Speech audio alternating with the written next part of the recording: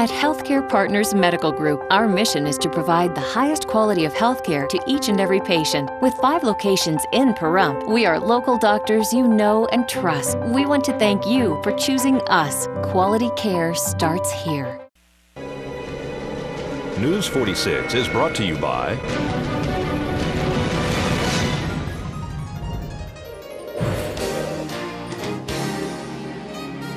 Healthcare Partners and Humana.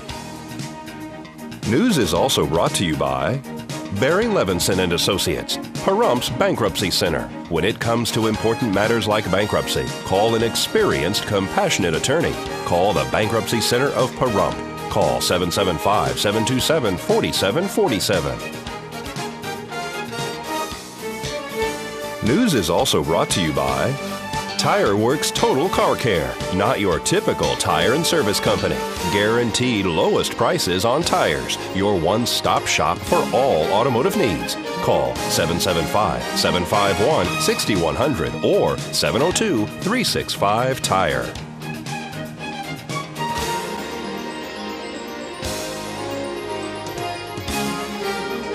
Tonight on News 46, 2 suspects are being sought for robbing a delivery person.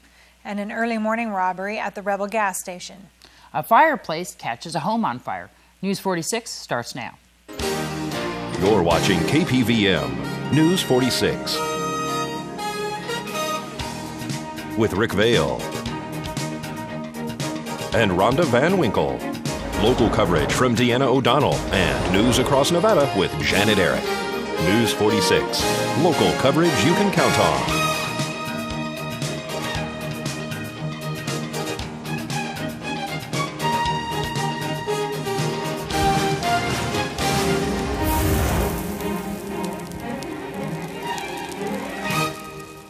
Good evening. It's Tuesday, December 6, 2011. I'm Deanna O'Donnell. And I'm Rhonda Van Winkle for News 46. 2 suspects are being sought for a robbery of a Domino's delivery driver last night on Steptoe Street in Comstock Park. Nye County Sheriff's deputies were called to a report of a robbery at approximately 8:45 last night. 2 black males approached the female driver after she completed her delivery and demanded her money from her. The driver complied, and the 2 males took off running on foot southbound from that street. The suspects are described as follows. The first is a black male with a very dark complexion, mid to late 20s, approximately 6'5", with a skinny build and very large gauged earrings in his ears. He is bald and was wearing blue jeans and a black sweater. The second is a black male with a very dark complexion, mid to late 20s, approximately 6'2" to 6'4". He has a heavy build, and he was wearing glasses, like sunglasses. He also is bald and was wearing all black. Anyone who can identify either of these 2 males is requested to notify the Nye County Sheriff's Office at 751-7000. These men should be considered dangerous, and anyone who knows of their whereabouts is urged to call immediately. And another robbery occurred at the Rebel gas station early this morning. Around 3:30 in the morning, Nye County Sheriff's deputies were dispatched to a report of a black male that went into the Rebel gas station on Highway 160 and 372. The suspect demanded money from the clerk and threatened her with a gun. The male then left on foot southbound from the gas station. The male is described as a black male with very dark complexion, mid to late 20s, between 5'11" and 6'3". He also has a heavy build. He was dressed in a dark blue shirt, blue jeans, and a white ski mask. Anyone with information about this robbery is requested to call the Nye County Sheriff's Office at 751-7000. All right, thank you for that. Emergency crews were dispatched for a report of a structure fire off Highway 160 and Blosser Ranch Road this morning. Pahrump Valley Fire and Rescue and Nye County Sheriff's deputies arrived to the stick-built home just east of Highway 160 and Blosser Ranch Road on Morales Lane to find smoke coming from the roof. We reported a structure fire with the people evacuating. Upon arrival, we found smoke showing from the area of the roof and going out to the rear side of the building. We did find it as the guys were advancing an 1 3/4 hand line through the front door that the building was not totally evacuated, that there was still 1 person in the house. They went into a rescue mode. The person was removed out the back of the house uninjured. They then commenced their fire suppression. The fire's been extinguished. It held the area of 2 rooms within the house. Do we know at this point what caused the fire? It's very preliminary at this point, but we're looking at an accidental cause possibly related to the use of a fireplace. And then also as well, the person that wasn't leaving the home, were they trying to extinguish the fire? We found a garden hose located in that area, so it appears that they were trying to suppress the fire on their own. But as you know, life safety is the first thing that we take into consideration, so our primary focus went from a suppression objective to a life safety objective. Did this go through Clark County first? That's what the indicators were when it was dispatched that Clark County received the initial 2 calls. And then all occupants, how many occupants do you know? At this point, I'm only aware of 2, but there may be more. Are they able to live in the home at this point? We're evaluating that now. There's quite a bit of damage in 2 of the rooms. And then are we going to be calling Valley Electric to shut off the electricity? We're making that determination as we do our assessment. Right now, we want to document the scene and ensure that all the hazardous materials such as smoke and such are removed from the residence. I know it's getting colder right now. A lot of fireplaces, a lot of wood-burning stoves. We just had another one with a wood-burning stove. Can you give some advice on that? It's a great reminder. You can't leave a fire unattended in the structure. Make sure you take all the safety precautions, keeping the fuel load away from fireplaces and wood-burning stoves. Make sure the clearances are appropriate. And again, never leave it unattended. And then as well as space heaters. Absolutely. Same considerations. And we speak to Healthcare Partners cardiologist, Dr. Mirza. Cardiology is a field of medicine that deals with heart and heart-related issues. For example, blockages inside the arteries that can lead to heart attacks, high blood pressure, high cholesterol, and the pump of the heart. If that heart is not functioning or that part of the heart is not functioning, patient can get into a condition called congestive heart failure. So I am a cardiologist who is trained to take care of patients who have problems that I just described. And you're here out of Healthcare Partners, but you also have an office here in Pahrump additionally. That is correct. I belong to a group of cardiology called Southwest Cardiovascular Associates. We provide coverage for patients in different parts of Nevada and Arizona. We have an office here in Pahrump for last 3 years. We do provide coverage at Desert View Medical Center, and since Healthcare Partners arrived in town, we are also partnering and working with them and providing care to the patients in the community. I know that you focus on 3 different types of care for them: preventative, and treatment, and post-surgical. That is correct also, because nowadays the goal is to take care of the patient before something happens, and that is called prevention. And by preventing basic issues, for example, control of the blood pressure, taking care of the patients with high cholesterol, aggressively treating their diabetes, we can prevent heart attacks, congestive heart failures, and strokes. So that's one aspect of cardiac issues. The second thing is the treatment. What happens if someone has suffered from uncontrolled hypertension or congestive heart failure or irregular heartbeat, which is quite common, or chest pains? We are taking care of patients here locally in Pahrump. That's our goal, so that patient can be staying near their homes and their families can visit them in case of a need. We provide outpatient care as right now in our clinic, and also along with Healthcare Partners in their specialty clinic. We have a wonderful hospital here, Desert View Hospital. We are providing care over there also. And for last 3 years, we have been very successful in terms of keeping majority of the patients locally in town Pahrump. Only time when patients goes out of town, mostly to Las Vegas, is if they need procedures which are currently not available, like angioplasty or open heart surgery. Well, after the break, could the Dodgers be getting a new owner that might make history? We'll have that and more right after the break.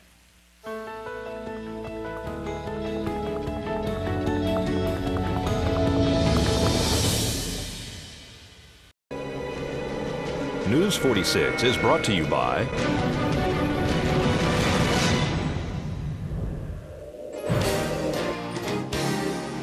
Southwest Medical Associates. Their healthcare center is now open in your neighborhood. Southwest Medical Associates. Now that's powerful medicine.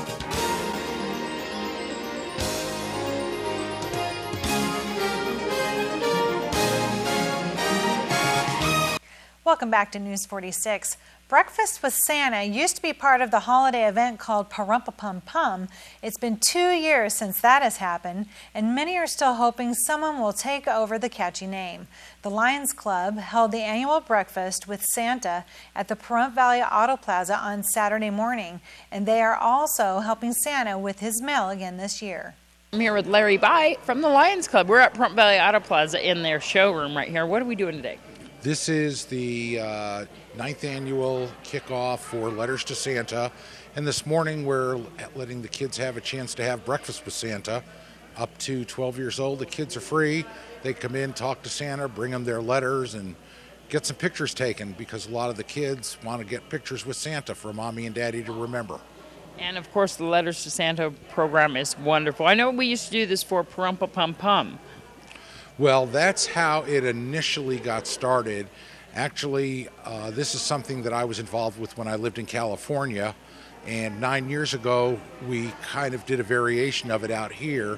The difference being is here we also try to provide one of the gifts that the kids ask for in their letters. And that's what the Lions Club does so well. These kids are coming up to Santa and giving their letters, and they can also mail them to the P.O. box here that's been set up for years at our local post office. That's right. They can address it to Santa, the North Pole, Mr. or Mrs. Claus. Any way that it's identifiable, the post office will make sure it gets into P.O. Box 133. They can also drop it off at the post office. The postal employees have built a large mailbox out front, and they have a banner they drape it with that says Letters to Santa on it. And we've even got letters to Rudolph sometimes. I get letters to Rudolph. We get letters to particular elves. We get all sorts of questions about how much does Mrs. Claus weigh? Almost like they want to know the whole history of the family, which is good, because that's what this program is all about, is to keep the spirit of Christmas and the spirit of Santa Claus alive. One of the most important things that they need to add with their letter is their address and phone number, right? Yes, especially the children that are sending their letters. We need to have an address and or a phone number. It's difficult to answer a letter when you don't know who to send it to. And without that address, we have very little way of tracking. Is there a way that the community can help the Lions Club in the helping Santa give some gifts? There's a couple ways they can do it. Number one, from ensuring that their kids and grandkids and nieces and nephews write to Santa, but we are also open for any individuals or businesses that would like to donate either new toys or make a monetary donation. Everything helps. And this year, we're expecting to answer over 400 letters. I know that the Lions Club is going to be helping Santa and the elves wrap these presents too as well. Yes, they will have a number of shopping days as the letters come in. They're logged into a spreadsheet, and then a number of the ladies from the Pahrump Valley Lions Club will go shopping and get as close to, if not the exact item on the list that the child asked for. And the age groups for the Letters to Santa? Anybody up to 12 years of age can write to Santa and make a request. And for the kids that are older, 12 and up? The older children generally will only get a letter back, but because, again, in the economy we understand that our funding just does not support us to providing anybody above the age of 12. And so tell me a little bit about the breakfast this morning. I know that the Lions Club is out here cooking breakfast at Pahrump Valley Auto Plaza.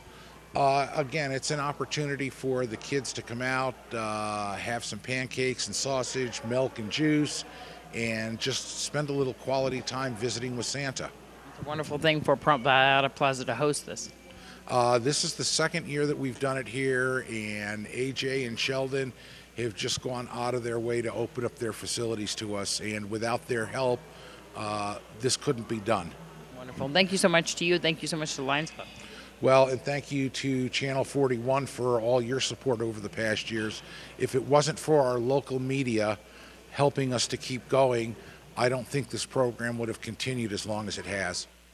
Okay. Ho, ho, ho. Merry Christmas, Pahrump. Remember, little kids, you can always send me letters to P.O. Box 133, Pahrump, Nevada, 89048, in care of Santa Claus. Ho, ho, ho. Merry Christmas to all. And we speak to the owner of Pahrump Valley Speedway, Chad Broadhead, at the annual Drivers Awards banquet held this weekend. All of our drivers here and a lot of their friends and family are here to see who wins what awards tonight for track champions for the year. This is for the whole season. This is for the whole entire season since February. So the season runs from February to December. We start up again in February. And tell me some of the categories that we're looking at. We're looking at the mini stocks, mini mods, coupes, IMCA modifieds, street stocks, pro stocks, bombers, and our dwarfs are all getting awards tonight. Plus, we're going to have a hard charger award and a Sportsman of the Year award, and then we have a special recognition award going out tonight. What's the hard charger? The hard charger is the one that we think out of all the people on the track has done the most to help out at the track. And one of our drivers has really stood out really well this year for that.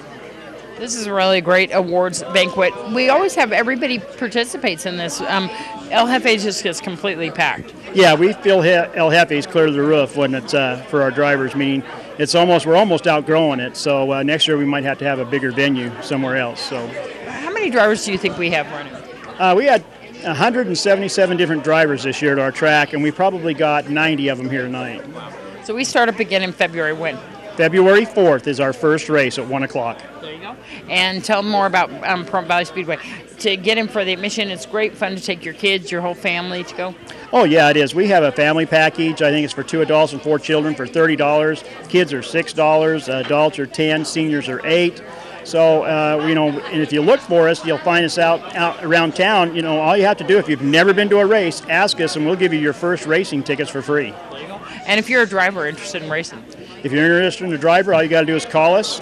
My number is 751-9453. That's my home number. You can leave me a message, and I'll get back with you, and we'll get you started. You can also sponsor the Speedway, can't you? Yes. Any of the businesses or even anybody out there who want to sponsor the Speedway, they can get a hold of me at the same number and let us know. We can get you your name and your plaque out there on the track and get you some signs going or even hook you up with different drivers so you can sponsor after race cars if you'd like. That's fun. That's lots of fun. Tell everybody for more information on the website. www.PahrumPValleySpeedway.com. Pahrump Valley Speedway driver Pete Wallace rolled his vehicle during the last race of the season. He took home 2 awards at this weekend's banquet in street stock and pro stock. We spoke to Pete Flip Wallace about the damage to his rolled vehicle and the hope for next season. I bought Jim McCoy's, the old 21 car, 21X, and I'm going to put my motor and transmission in it, and the stuff I was going to do to my car, this car already has it done. How did it turn out that you actually flipped this? The axle broke. The right rear axle broke. So no injuries to you, though? No, you can't hurt an old turkey. You were racing 2 cars this season, though, already. 1 car, but 2 classes. I ran street stock and pro stock. So we're going to be seeing you out there. And what color is the new car going to be? Right now it's black, but it's going to have some green on it. So we'll see you out there in February. Yeah, or the 28th on Test and Tune. Hopefully it'll be ready. What'd you get the 2 awards for today? Street stock and pro stock. Okay, so I get it now. I'm reading this, and it says Flip Wallace. Yeah, that's a new name I've given him. Oh, I hope he knows that. Sorry, Pete. Hopefully he has a good, sense of humor. He does, and he's a loyal viewer too, and so he's going to love that. Well, you do too. I saw you there on Santa's lap. Yeah, there he goes. Yeah, I know, and I told Santa that I want a Ferrari, and what did he say? I don't know. I'm waiting to see. Okay. I know I was at Pahrump Valley Auto Plaza, so I could pick out any one of their cars. I see. So okay. Sheldon. Yeah. There you go. Valley Electric Association members will have one more reason to celebrate during this holiday season. At the meeting held on December 2nd, the Board of Directors approved a retirement of patronage capital to the members in the amount of $1,199,000. Approximately 58% of the capital credits being retired in 2010 will be credited to the capital first received by the association, with the remainder being credited to the capital last received by the association. This corresponds to the retirement of the remainder of capital credits for the year 1991, in addition to the capital credits for the entire 2010 calendar year. 13,000 current active members of the association will receive a payment during the month of December. All active members with a retirement total of less than $10 will receive a credit on their electric bill. With this year's retirement, Valley Electric Association has retired a total of $17,047,462 in patronage capital. Well, that'll be a nice little December gift for some people. Exactly. Yes. One of the most popular sports figures ever says he'll be part of a bid for the Los Angeles Dodgers. And though he's never played professional baseball, he says he's gone to a lot of Dodger games and he's a big fan of the team. It's Magic Johnson. He wants to buy out the Dodgers, putting one of Los Angeles' most beloved sports figures in pursuit of the city's cherished baseball team. Johnson's ownership of the Dodgers would be historic, as no Major League Baseball franchise has ever been owned by a black person, though there have been a few teams with black limited partners.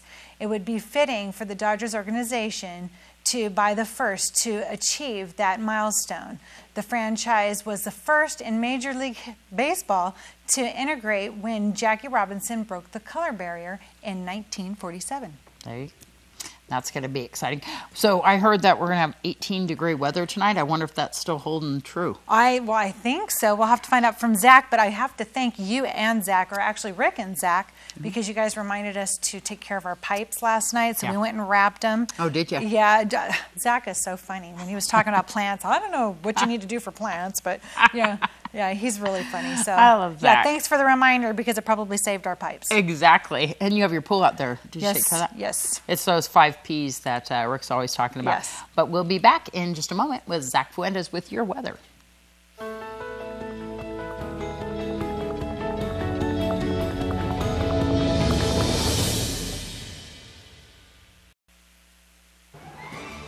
News 46 weather is brought to you by Healthcare Partners Medical Group, with 5 locations in Pahrump. Local doctors and professional staff providing total care from infancy to seniors. News 46 weather is also brought to you by your local dairy farmers. Dairy products are very important in maintaining a healthy body. For more information, you can visit their website at nevadadairycouncil.org. News 46 weather is also brought to you by Humana.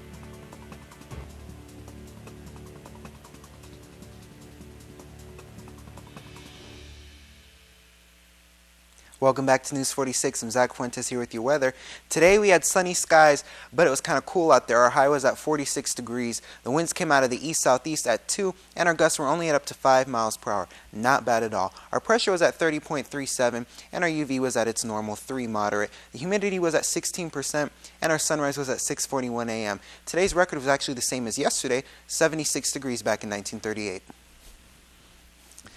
Tonight, it looks like we're going to have clear skies, a low of 22, not 19 or 18, I think, like we thought it was going to be yesterday. So happy about that, but still remember to keep your plants covered, your pets inside, take care of your pools, water pumps, and that other P that Rick used to tell you guys that I can't remember at the moment. But remember, just take anything inside that you don't want to freeze, take precautions, wrap your pipes, that's the other P, there we go. Wrap your pipes, that is very important. Maybe leave your faucet dripping a little bit.